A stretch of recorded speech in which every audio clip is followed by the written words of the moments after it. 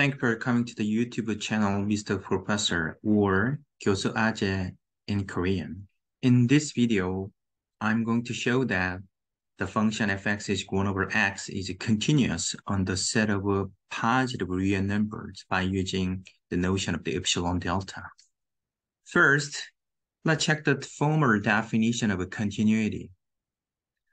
A real valued function f is continuous at x is equal to a if for every positive epsilon, there exists a positive delta such that the distance between x and a is less than delta guarantees that the distance between fx and fa less than epsilon.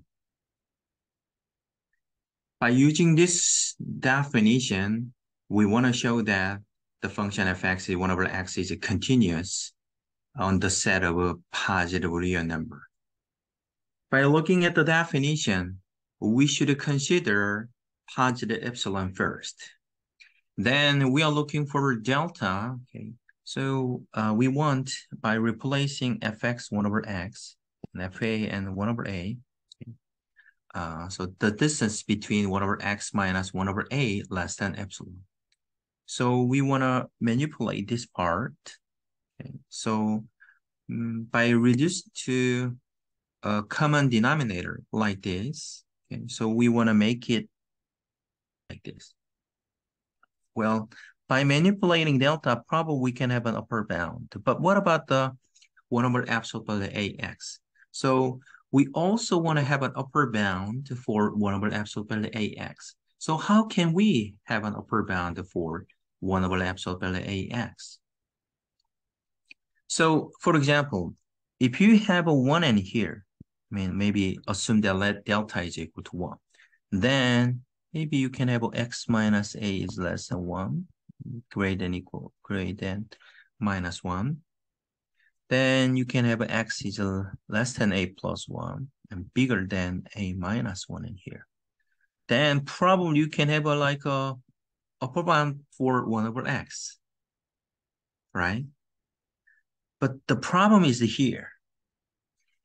If a is less than 1, then we cannot actually have an upper bound for 1 over x in here. Okay, so maybe you can start with the 2 in here, similar situation in here. If a is less than 2, okay, then you still cannot have an upper bound for 1 over x. Okay, so probably you should think that, we probably need to have a delta maybe related to also a in here. So I want to have a over 2 like this. Then from here, x minus a less than a over 2, bigger than minus a over 2.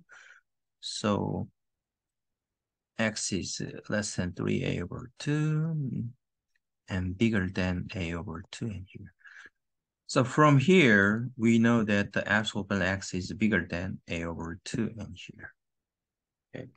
So we can have a reciprocal like this. Okay, so actually we want to have an upper bound 1 over absolute value ax, but a is positive. So if you put a in here, then we have 2 over a squared in here like that. Okay, that's very good, like this. Okay, well, so from here, look at this.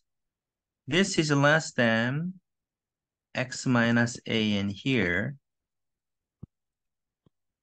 And 1 over ax upper bound is this. So we can also multiply here 2 times a squared in here. Okay. Now, actually, our goal is to make less than epsilon in here. So if x minus a absolute value, this one, is less than a squared over 2, then probably we can cancel in here. Then we need also epsilon in here. So if the absolute value of x minus a less than epsilon times a squared over 2, then this cancels, so we can make this part is less than epsilon in here. And some of you may think that, oh no, we actually have the absolute value x minus less than a over 2. And now we also have epsilon plus x minus less than epsilon times a squared over 2. Then you might be kind of confused, but it's okay. If you can take delta is the minimum of those two, then, okay, we can make this part less than epsilon, which completes the proof. Thank you for watching.